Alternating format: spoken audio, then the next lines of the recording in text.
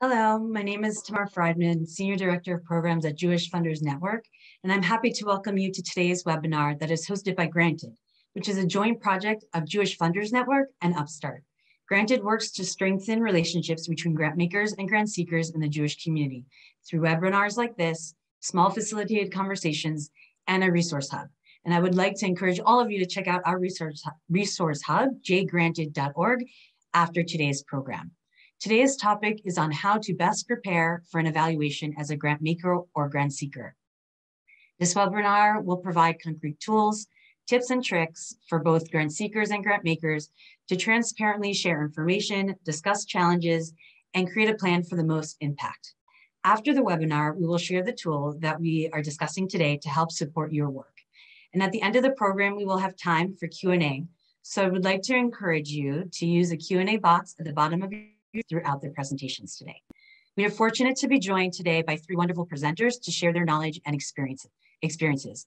First is Dr. Wendy Rosov, founder and principal of Rosov Consulting, Mike Boberg, Director of Impact Assessment of Jewish Foundations of Cincinnati, and Marie Krulewitch-Browne, Executive and Artistic Director of ISH.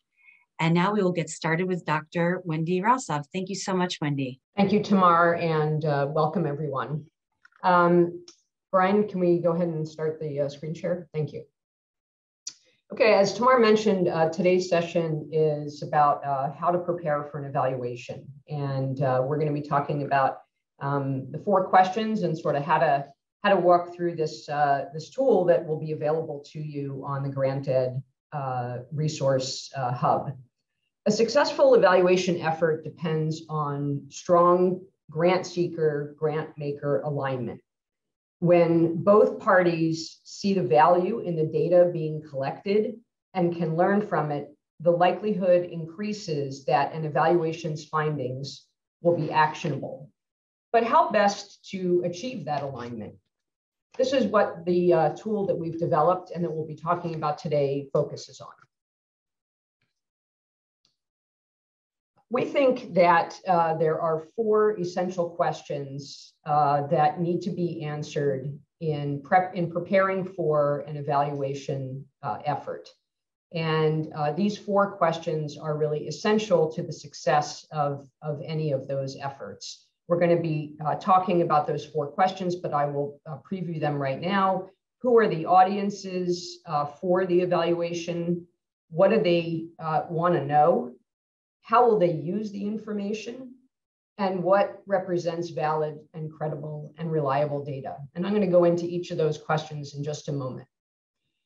These 4 questions are essential for both the grant maker and the grant seeker to answer about any evaluation process.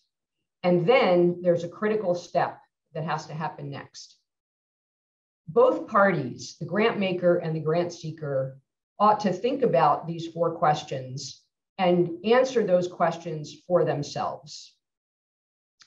Once they do, the critical step is that they need to meet and talk about their answers and their perspectives and their views on these 4 questions. And through that conversation, which can sometimes be facilitated by an external third-party evaluator, or can just be facilitated between the 2 of them by them, it's really in that conversation that, that allows for transparency in terms of the goals, the process, the focus, and ultimately the utilization of the evaluation effort that might be undertaken. So let's dive a little bit more into both the 4 questions and the process itself. So as I mentioned, these are the 4 questions that ought to be considered by both grant makers and grant seekers as you approach any evaluation effort. So the first one is, who are the audiences for the evaluation or the learning effort that you're going to undertake? And in this question, you might think and imagine to yourself, imagine that the evaluation is complete. Who would you want to send it to? Who would you want to share it with? Who would you want to make sure that the results are shared with, whatever report is issued is read by? Who might you want to have a conversation with about it? who might potentially use the findings from the evaluation beyond just the grant maker and the grant seeker? Who would you hope would use it? Thinking through all of those questions and all of the potential audiences for the evaluation work is really critical, is really a critical question in this process. The second question is, what do these different audiences want to learn from this process? To plan successfully for an evaluation, the specific methods need to be secondary to the core learning questions. Oftentimes when people think about an evaluation, they'll start with something like, let's survey the participants, or let's interview them, or let's observe a program. Those are methods. Those are how information will be gathered. But what information needs to be gathered? What are the core learning questions really need to precede the question of how will data be gathered? In our work at Rosov Consulting, helping grant makers and grant seekers define their learning questions, we have often found that there needs to be some conceptual work to unpack and understand the terms and language used in these questions. I'll give you a quick example, and then I'm going to move on to the third of our 4 questions that need to be considered. For example, if a program is meant to, quote unquote, help young people strengthen their Jewish identity, there should be a conversation between the grant maker and the grant seeker around what does Jewish identity mean for this particular program or intervention that is about to undergo some evaluation or learning effort. Possible answers to even a question this seemingly simple might include connection to Israel, love of volunteerism and social justice, engagement in Jewish life, enhancing sense of Jewish values, and a whole host of other things. So getting clear about what people want to learn and even getting more specific about some of that terminology is really critical at this stage in the process. The third question to consider in any kind of planning effort for evaluation is, how will the information be used once it is obtained? Everyone involved in planning and executing an evaluation effort needs to understand what is at stake. How will the information that is gathered and reported on be used? It's really critical in this question to go into the effort with openness to the possibility of difficult findings. Discuss in advance the implications for each party. What are the stakes in this evaluation effort for you? What happens for you as a grant maker or a grant seeker if the news is good, if the news is less good, if the learnings are not what you expected, or even if it's everything that you had hoped for? Knowing in advance how you're going to use this information is a really critical step in this process. And finally, the fourth question, and I hope you can start to see how all of these questions sort of iterate on themselves, and they're all connected to each other, even though we're presenting them in a sequential framework. The fourth question is, what kinds of data are going to be valid and credible to whom? Everyone has their own opinion about what constitutes data. For some, testimonials and stories can be really meaningful and powerful, serving as what we would call qualitative data. Others may want, quote unquote, hard facts or numbers, which are usually quantitative in nature. The question about what represents valid and credible data to whom is important, because you don't want the evaluation learnings to be dismissed by any audience on a technicality because you didn't include certain groups of people who may be essential, because the data weren't gathered in a particular way, because the type of data gathered weren't seen afterward as credible or valid to certain audiences.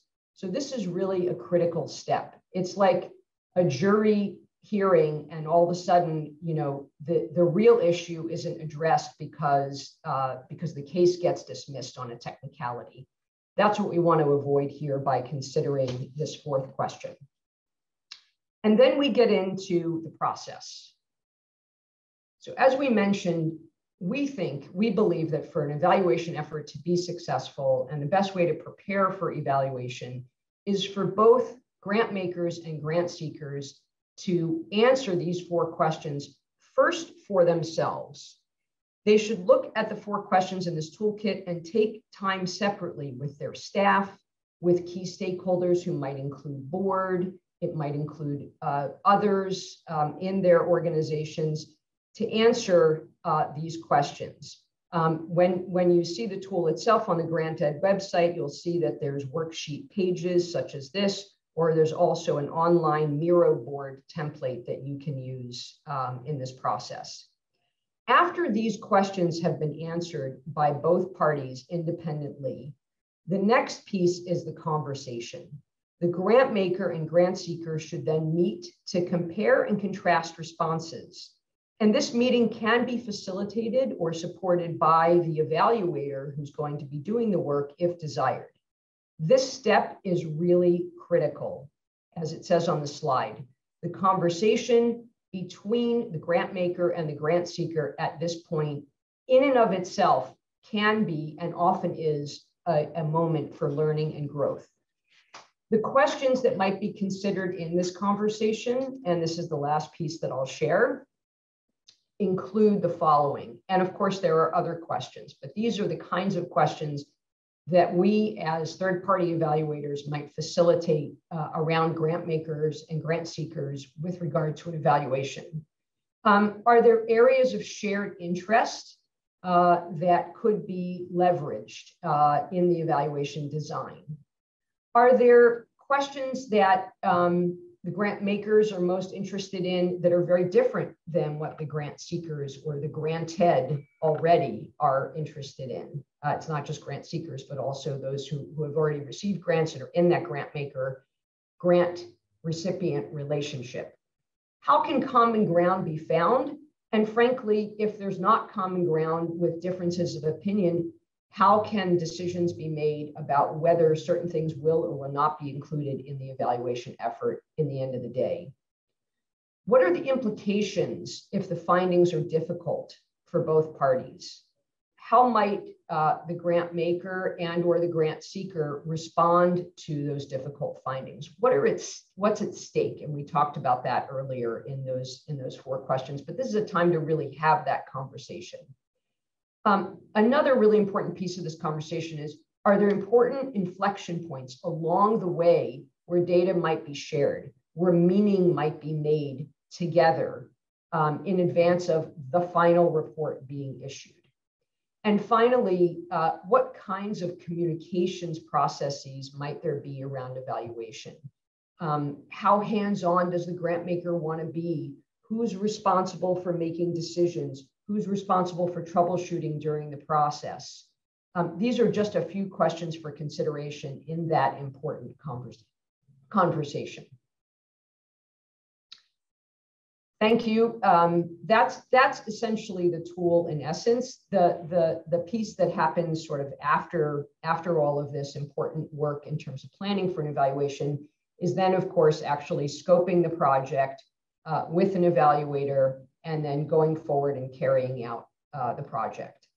So I'm going to hand it over to our colleagues, Mike Boberg at the Jewish Foundation of Cincinnati and Marie Krulewitch-Browne, who is the executive and artistic director of ISH in Cincinnati, grant maker and grant seeker, or GrantEd already, a grant recipient, who have used this tool and are now going to share a little bit about their experience. Thank you very much. Great. Thanks, Wendy.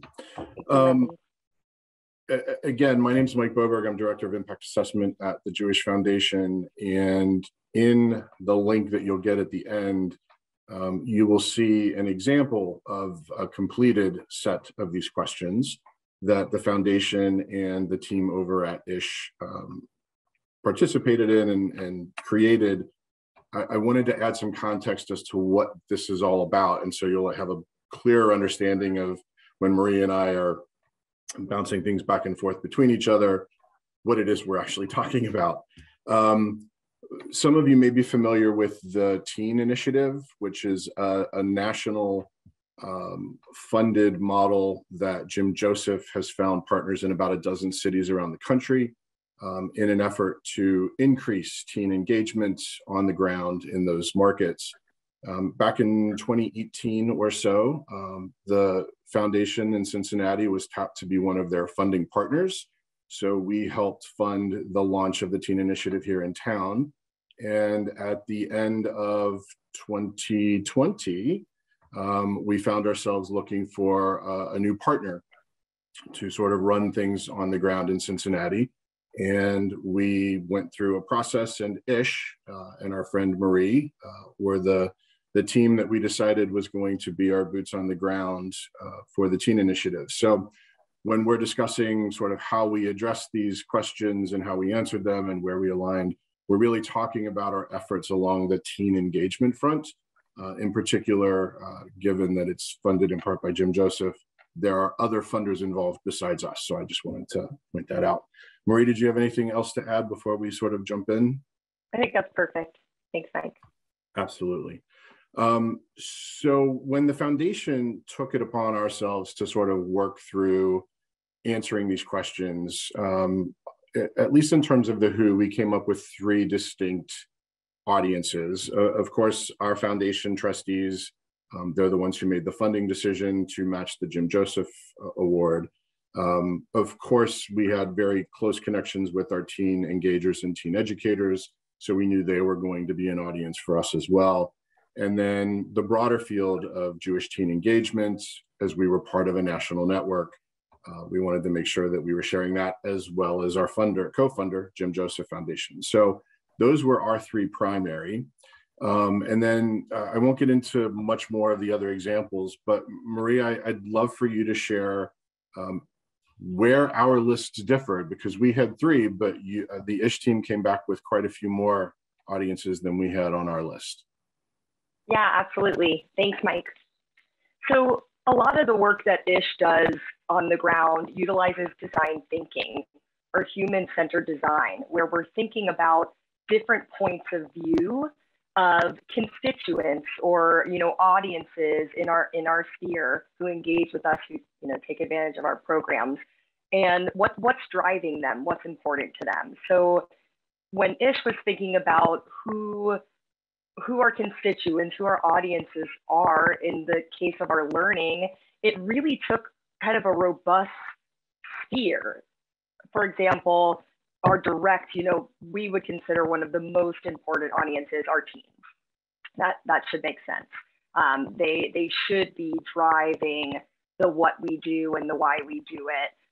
But with teens, there are other individuals in their lives who help shape their access to programs and community, and that's parents, guardians, maybe an educator or an adult advisor who would perhaps introduce them to opportunities in community. So then these parents and guardians are another really important stakeholder group. And then furthermore, partners, that's where that was a connection point between Ish and the foundation. We both saw incredible value in learning with our partner agencies on the ground who are also doing similar or adjacent work. And then, of course, being the grantee of the Jewish Foundation, their leadership team, as well as Jim Joseph, again, the context of this national funder collaborative, are critical stakeholders. And then the last kind of group, I think I've touched on four. So our last one are really our team. As designers of these initiatives, we really want to make sure that our team are equipped and focusing on the point of view of, again, that primary stakeholder audience, and that's our teens. So we want to make sure that our team understands who we're trying to reach, what's influencing the team's decision to engage with us or not, who's not being reached in certain programs. And when we understand that, and when we focus on those questions and those points of view, it allows us to make different decisions about both the how we go about our work and also the what we do. There's one other aspect of this process that I wanted to point out. I think Wendy did a really nice job of indicating the importance of having that mutual conversation after both sides have sort of responded to these questions. Because we're based in Cincinnati and we actually already had a relationship with Ish and the team, it made the conversation perhaps easier to have than it might be if you're a national or regional funder and you don't already have a strong relationship with the grant seeker.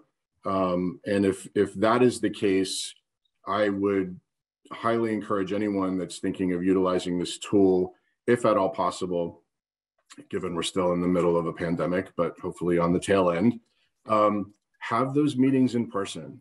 I know when we first met with the Ish team to get around a table to sort of talk a lot of this through, I think it's really important to be able to bounce those ideas off of each other, to challenge each other in the same space, as opposed to just trying to do something like this via email or even remotely on Zoom, even though workshops and webinars work great on that front. So I just wanted to further that point as well. Marie, I have another question for you, which is, how did you find utilizing this tool? Did you feel it was a little bit different, or did you feel like you were putting the cart before the horse in terms of traditional evaluation models? And how did you all process that from the grantee side? Because this is something that we as the funder brought to you to suggest, hey, we would like to do this together. This is how we like to work our process. Yeah, totally. That's a good question, Mike. I think for us, particularly in the context of our teamwork, it fit really nicely with how we were already thinking about approaching the work before we kind of got into our key activities.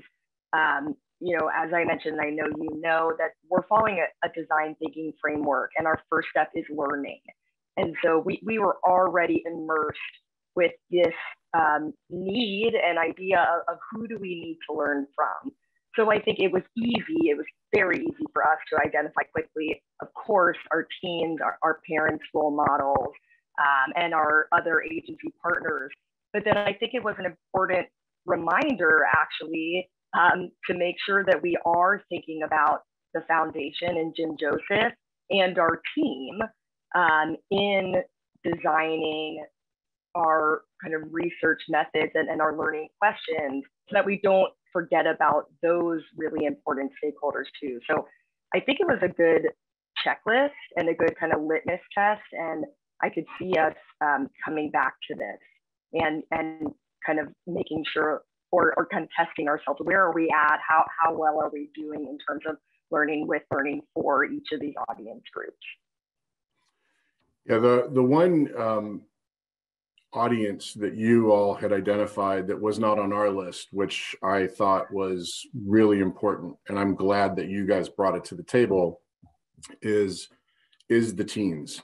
We do not directly work with the teens. We work more with the organizations where they have the teen engagers. So they, of course, made an obvious audience for us.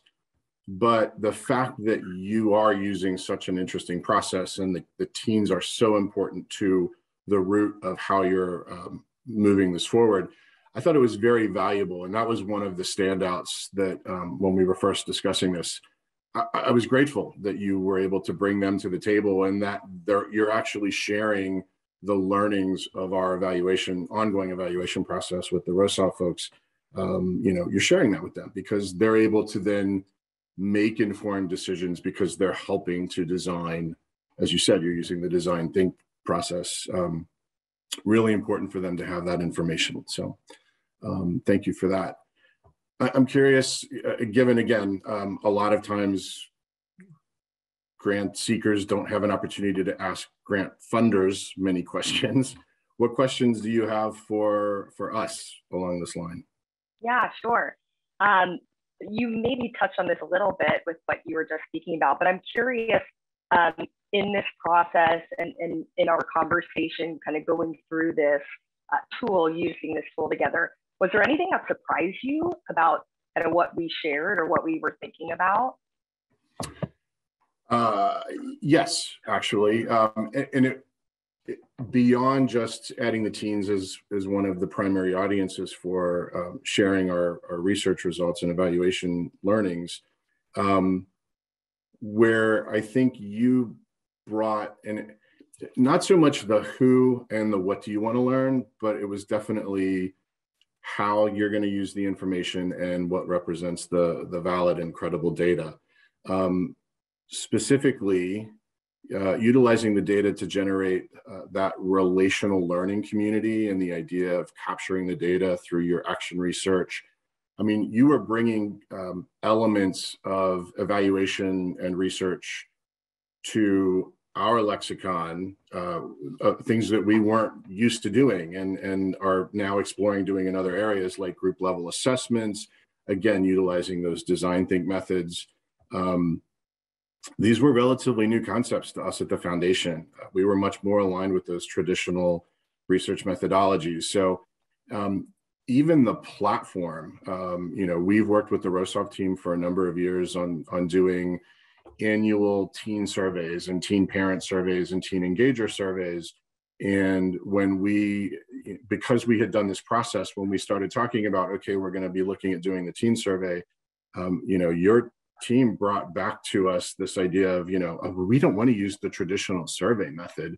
We don't want to send out an email or even send out a text. We want to use this thing called Survey Sparrow. And our Rosov consultant, Zohar Rotem, was like, Survey Sparrow? I'm not sure I'm familiar with Survey Sparrow. And yet the team jumped on it. And it was a very valuable experience for us to sort of explore new methodologies. And we were able to do it together because of the answers to your questions as we were sort of designing this up front. It was a great experience. And I think we got a lot from trying new ways of doing things. Just because we're the funder and a professional evaluator, doesn't mean we don't get stuck in our own ways. So to have, a new grant partner sort of nudging us to say, hey, we think this will be really valuable. We think the kids are going to respond to this. I thought it was great. So really thank you for that. Being able to see desired approaches in advance and ask questions about, the what, the how, and the why were important to ensure that we were aligned even before we began to start the evaluation process. So, but it was nice to have you on that end sort of nudging and saying, hey, we want to try something new. We were like, yeah, sure, we can do that. Thank you so much. Yeah, I really have to give huge credit to my team. I have an incredible team of practitioners, experts in this work who care deeply, deeply about the why we do and, try, experiment in the way that we do. And even the what of what we're asking is so important. So I really have to give credit to my team. And then I love that you called out Zohar and the Rosov team and your team, Mike, at the foundation. We at ISH feel so lucky and so grateful that you were willing, but both Rosov and the foundation, willing to try new things with us, experiment and explore. Again, I can appreciate that it's a little different, probably a bit for Rosov and the foundation to be kind of shifting your point of view as ISH is doing to the teams, like who's really using the tool, how are they using it, how are they going to be impacted by even what we're asking. So just kudos to you all for being open to kind of trying different approaches. Well, again, having utilized this tool in advance sort of, I think, positioned both of us to be open to that sort of back and forth dialogue. And, it wasn't like we were caught off guard by not having done this, where we're expecting one thing and then you come back and say, no, this is what we want to do. This was an iterative process and this allowed us to do that. So totally. absolutely. Totally. Yeah. I think on that note, I have another question for you.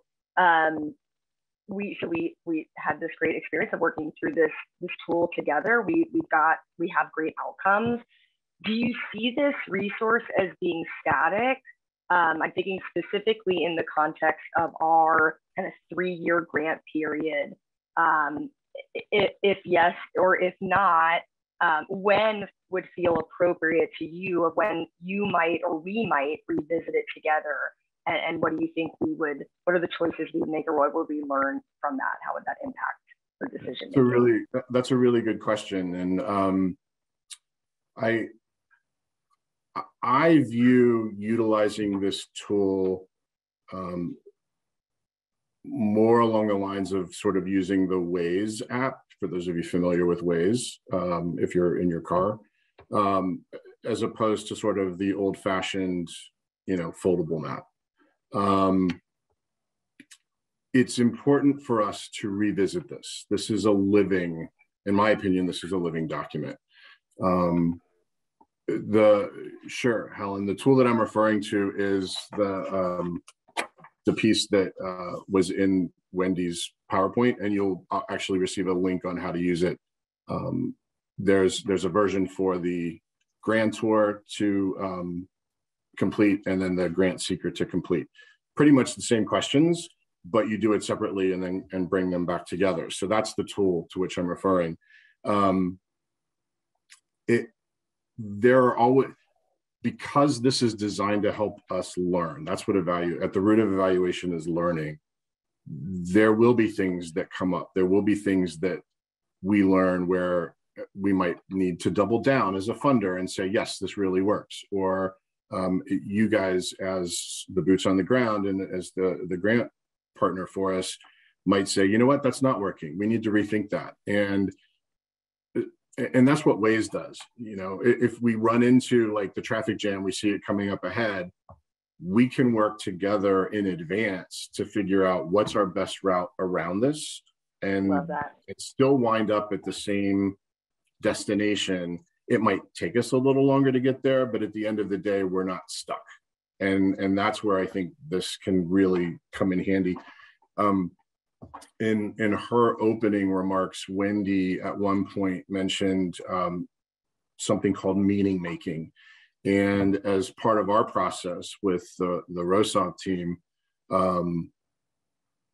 we have those. So after we run the annual teen survey, so that's where I'm really engaged in all of this, is working with the Rosov team on those annual surveys and sort of benchmarking and seeing how we're moving the dial on certain fronts.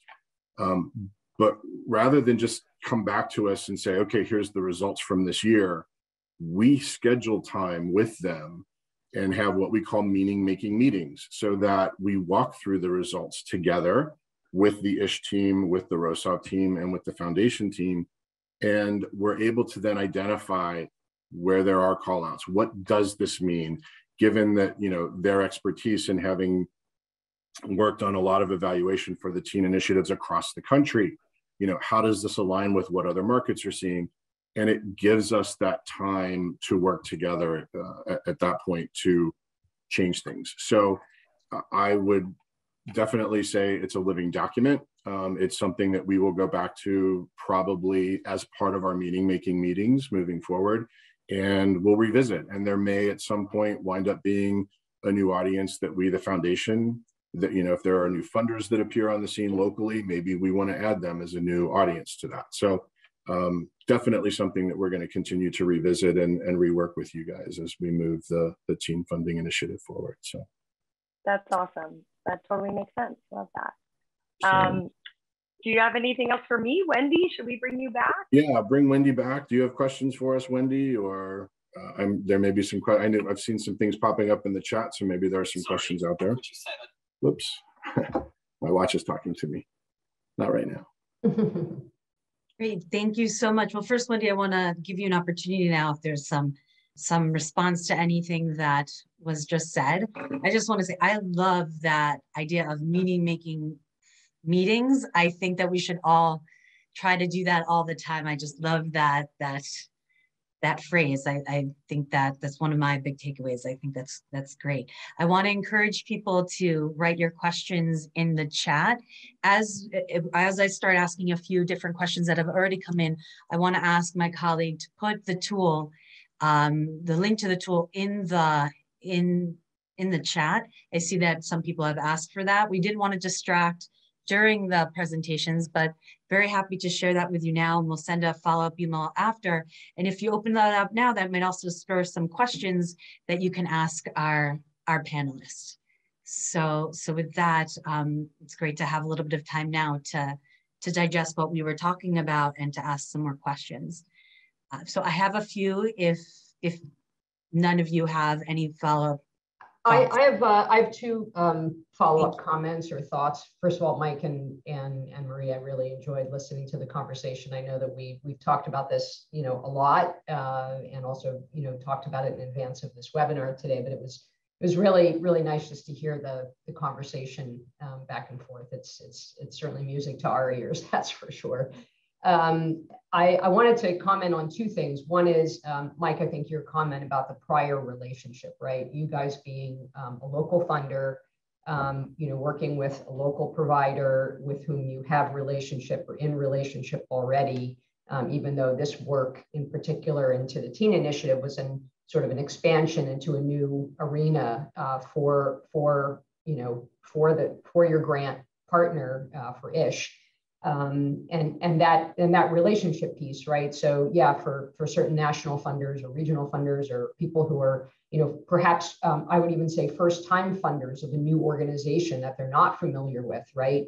And we believe that this kind of conversation, is something that helps build that relationship. But there also has to be trust, right, in order to even have a conversation like this. So it's a little chicken and egg and a little tricky, and we hope that having this kind of framework for the conversation, at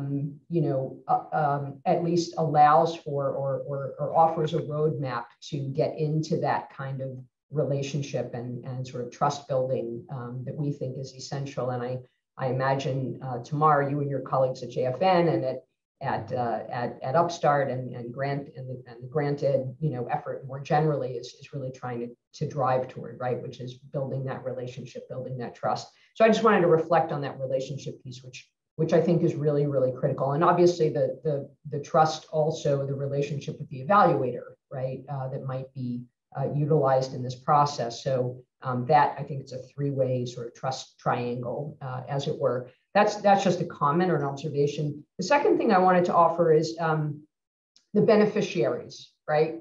Beneficiaries of whatever intervention is being funded and is being explored or learned about through the evaluation.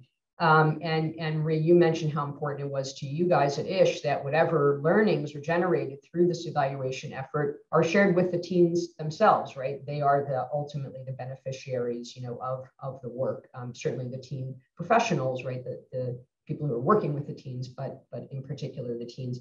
And I would say that one of the things that is sort of on the cutting edge of philanthropy right now, more generally, is that the beneficiaries themselves might be if we're talking about a trust triangle between the funder and the grant seeker and the grant maker and the evaluator, there may be a fourth, there may be actually four legs on the stool here, right, which is the beneficiary. And what should be the beneficiary's role, perhaps, in answering these questions or being involved in this conversation on the front end, right, about who are the audiences, and if they're going to be an audience, right, what do they want to learn about? How will the information, how will they come to learn about the information? How might they use the information, in fact, and what kinds of data are going to be credible to them, right? So thinking about the beneficiaries also in this process, and I think that's a growing edge that we're sort of all entering together, in our sector. I think that's important. So that's what I would offer in terms of some reflections based on this conversation. Love that, Wendy. Yeah, Tamara, if I could just quickly I want to quickly go back to Wendy's point earlier about like that trust building. I would also argue that it is perhaps even more important for grantees and grantors that already have a relationship to do this, because it puts in writing. A lot of times, if there's an existing relationship, you walk into these kinds of things thinking you know what the other party is going to do. And if you don't use something like this where you put it in writing and discuss it together in advance, there are assumptions that can also often lead to challenges down the line. So it's really important to consider using this. That's great. Thank you, Mike, for that last comment goes into this. One of my first questions here that came in is, how did you use this tool to strengthen your relationship? And maybe you touched upon that a bit, but is there more to talk about in terms of how you use this, how this tool helps strengthen the relationship? Yeah, I mean, I think for us, for ISH, I'm glad that Wendy pointed out that our venture, while ISH and the Jewish Foundation Cincinnati had a pretty strong relationship going into this particular grant opportunity, ISH had not yet endeavored in a big way into teen engagement landscape. And so I think it was important and validating and strengthening for ISH to be able to share the robust way that we were looking at approaching this work. And again, to be able to have that interactive dialogue with the foundation as partners to put into space, hey, we looked at this tool, we're not quite sure it's the right tool to use. Are you open to looking at something new? Or, hey, we're not sure that these are the right questions to ask. Would you be open to shifting some things? There's a risk there for sure. And so I think it's important to take risks in work, and it's really wonderful and beautiful when we can work through and experiment and try something new together. So yeah, again, just really grateful for this opportunity. From the funders' end, our relationship with ISH had really been Marie-centric prior to the Teen Initiative. And so for me, going back to the whole relationship building component, I really am not working directly with Marie on a lot of this. I'm working with one of her colleagues who I had seen on paper, but I'd never, I didn't know her. I don't have a relationship with her. And so working through this process together really helped me gain a level of respect and trust in her, so that I could be comfortable in knowing that, okay, Marie may not be my direct contact for some of this now, but I know that Allie Jo is going to be able to handle it, and we'll work together as we need to. So that was really important too. Great, thank That's you. a great point. Another question that came in, and maybe Wendy, will start with you on this, and would love to also hear Marie and Mike's perspective, is what if an organization wants to do an evaluation without a specific funder? So we're talking now that we have a funder, a Grantmaker, Grantseeker pair, but what about if we don't have that? Great. It's a great question. And I would say recently, I mean, we get asked this question a lot. So, so this is a great one. There are oftentimes, especially when an organization is either young, new, just starting out, or starting out in a sort of a new arena, and may not have a whole lot of funding support, but they are seeking that ultimately, or wanting that at some point, and they're looking for some proof of concept work early on, which is sort of a type of evaluation or focus of evaluation. Wanting to sort of understand themselves or their work and or their beneficiaries better, so that they're better able to communicate out to potential funders, right? The possible efficacy of their work and how worthwhile they are to invest in, right, for a funder. And so, in those cases, what we oftentimes suggest, and this is a real big leap of faith, and this is hard, so I'm not going to make it Pollyannish, but we would suggest actually going to some funders that you think you might want to pursue in the future, and saying to them, we are going to undertake some evaluation work, some learning work, and with an eye toward hopefully coming to you at some point for support, right? Obviously, you want to do that with a funder with whom you're aligned, with whom for whom you're mission appropriate, right? So all of those things I think are important due diligence that a grant seeker needs to do on their end. But to go to a potential funder and say, we're hoping to come to you in the next year or two as we grow, as we develop whatever we think we're mission appropriate in these ways, and we're going to do some learning. Here's what we're thinking about, learning about, and asking about. is there anything in particular that we should be focused on so that when we come to you, we bring data and we bring evidence of our efficacy, of our proof of concept when the time comes? Now, that's a big, that's a big ask. I mean, I think if Grant Ed is successful in its work, these kinds of conversations, even not just between current grant makers and grant recipients, but potential future grant makers and grant recipients, can be a piece of this puzzle as well. So that's how I would answer that question, Tamar. Thank you. Thank you. We have another question that kind of piggybacks on that a bit, about, let me just scroll back to it for a moment. So it's related to the third question of the four questions in the tool. How will the data be used? Should the partners discuss how the findings will or will not be disseminated to the field in the beginning phase of designing the evaluations? And this person mentioned, and I think maybe many people on this call feel this, is I find many organizations are reluctant to invest in serious evaluation because they're afraid that they will invest heavily and then the report will sit on the shelf and not. So I bring that to the group to respond to. Mike and I are smiling. Yeah. Yeah. I'll let you start, Mike. It certainly can't sit on the shelf. Again, at the root of evaluation is learning. And even if you're not just working with the grant partner to tweak, adjust, further develop, double down on what's working, what's not working, it's not worth the time, the energy, the investment, because it takes a lot of all of that to do evaluation on a regular basis. And so, like I said, this needs to be a living, ongoing component of what you're doing. I know there are more foundations out there who are either adding amounts to grant requests so that evaluation can be done, or are encouraging applicants to add to the budget an evaluation component, which, a lot of them hopefully will be funding. We at the Jewish Foundation in Cincinnati have dedicated a certain percentage of our allocable dollars every year to having a side resource of evaluation effort dollars, whether we use them internally or whether we help one of our grant partners who is seeking that kind of assistance. We have that resource available to us now. So it has to be an ongoing process, and you can't just get the evaluation report and review it and then go, oh, that was really interesting, and put it on the shelf. It's just, that's a waste.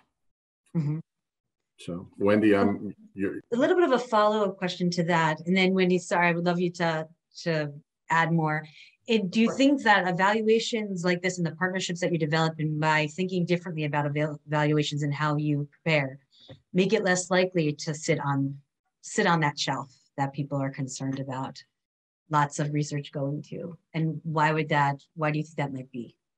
Yeah, I think, Tamar, you sort of almost answered the question in your second question, right? Which is to say that, we believe and we've seen that, these kinds of questions being considered and discussed on the front end that would inform then evaluation planning, really that sets the groundwork for ensuring that that the people who want and need to see this and who are sort of identified as audiences in advance are in fact in the process from the very beginning, and it ensures that that this gets shared. I would push one step beyond that, and this is something that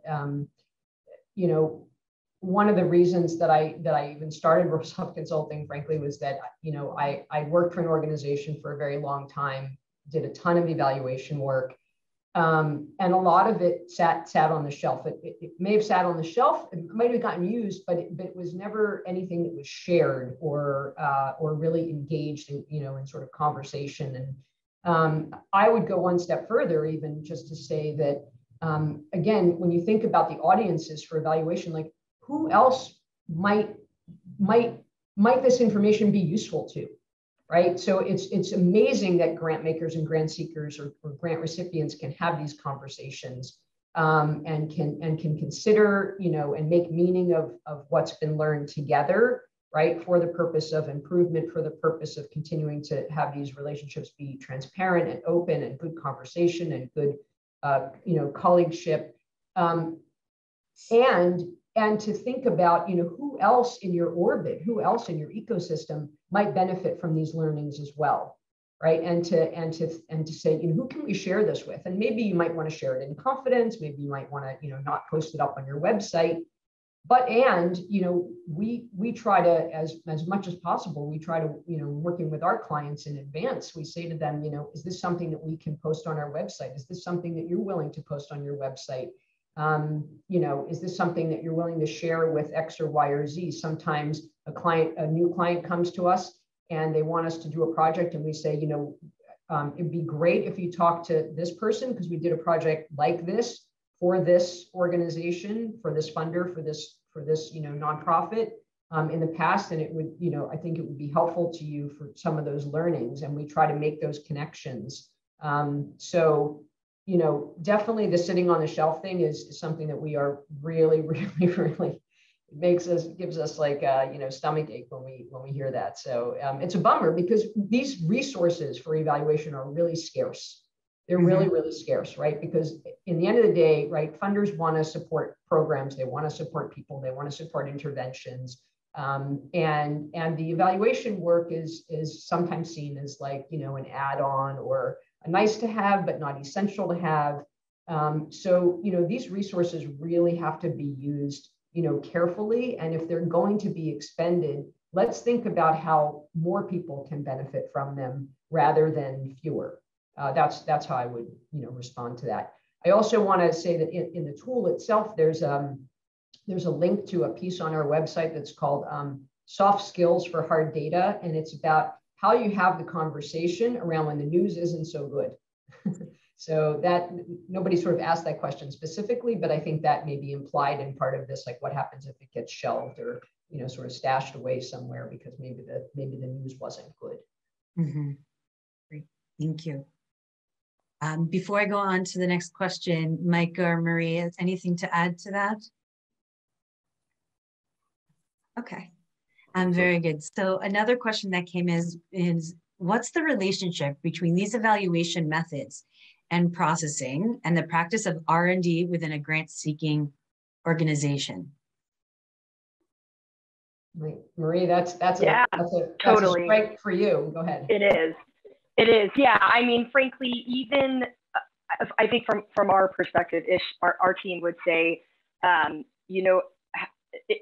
if you didn't have a particular funder in mind or you weren't quite ready with that step, it's still really critical to think about all aspects of these questions, starting from your audiences, your sphere of influence, your beneficiaries. Who are you aiming to impact and influence with your work, and why, and what's driving them? That's that second question. What do they want to learn? What do they want to know through your work? By engaging with what you offer, what do they want to know, or what do they need to know? And then again, I love that we were talking about that third question, because I think that also is a great litmus test of, were we totally effective in either our learning process or in that sharing state that our, audiences actually did act or were able to act, or if they didn't, how do we then use that as a time for a conversation? But anyway, I'm getting ahead of myself because you were asking about the planning. So we think it's really important to think deeply about your beneficiaries and the surrounding spheres of influence, whether that's your partners, your funders, your board leadership, otherwise. And again, what's going to drive them? How do you see them being impacted and influenced by your work? If you put yourself in their point of view, what's important to them? What do they need? So we would say it's critical. And I know we're just about at time, so I wanted to give each of you a few moments for a final thought and a final message to the other people, to the participants on this webinar. Mike, why don't we start with you? Sorry to pin it on you. Okay. So I'm going to use the word trust again, because one of the answers to how we answered, how will the information be used, had to do with potentially making funding decisions. And there is always the likelihood that as you move through an evaluation process, that things aren't going to be good. And I saw a few questions pop up as we were talking earlier about, like, do you share that information out? And yeah, nobody wants to kind of be the person out there that raises their hand and go, yeah, we really blew this one. It just totally blew up. But as a funder, it's really important to have the conversation with the grant partner early to say, depending on the results, this could, we're committed for 3 years. But at the end of 3 years, if we've done this evaluation and we've tried to answer everything that we're trying to answer, but we're still not seeing the results, we may at that point need to come up with like an off-ramp funding model. So it's really hard to have that conversation very early on, especially when everyone's enthusiastic and you're just really getting into it. But it's really important to have it early, because that could be one of the results that you actually take away from this process. Yeah, that's great. And to have the transparency and the openness from the start is important. Marie? Yeah, I would say give yourself some practice. Start having these conversations now in the context perhaps of a program you're already doing or just did. Maybe you've got some data or you don't.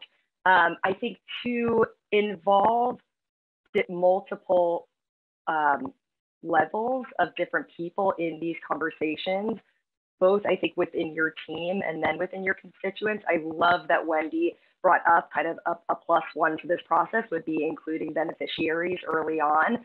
Do a small kind of focus group, if you will. Talk to a manager on your team, have a director involved, maybe one of your board leadership, a constituent, a funder if you want to, but perhaps for some early conversations, you don't necessarily need to go there. Start practicing this, because these are muscles you have to build with every tool, with every process. It's something that you have to practice so that it becomes familiar and comfortable, and something that actually helps drive your work forward. So practice, don't be afraid, and yeah, include multiple people in the conversation, because I think you might be surprised what additional points of view can come up to the surface. Thank you. Right. It's always interesting how surprising how when you actually start having these conversations, what points of view do come up, what you expect. And by just giving the space for those conversations, what really does come up. Thank you. And Wendy? I think the last piece I would mention is the time dimension, right? When is the right time for this work? And maybe that's a 5th question, right? And so be thinking about, not just our resources available, but our human resources available. Is this the right time to be asking this kind of question? Do we need to wait a while for something to manifest, before you might see it? Those are some of those questions that actually are really critical, to consider as well in this process. So I just sort of throw that one in there at the end, in addition, because I think some of the questions I'm seeing in the chat, sort of speak to that issue. So. Very good. Thank you, Wendy. And yeah, timing with everything is so important, especially now. I'm sorry that we ran out of time. And I see that there's so many other questions, and I'm sorry we didn't get there, but I hope that this was the beginning of a really good conversation and a new way to think and a new tool. I want to invite everybody to join us, and I'll put this in the chat as well, for our next Granted webinar that's going to be on February 17th on the sustainability diagnostic tool, a new way to collaboratively measure impact. And I hope you can all attend that. Thank you, Mike. Thank you, Marie. Thank you, Wendy, for partnering with us and sharing your wisdom and your experiences and the tool with all of us. I will be sending out a follow-up email that will share this tool with everybody as well, so that you can see how you can incorporate it into your work. And thank you all for participating today, and looking forward to learning with you all again soon. Thank you.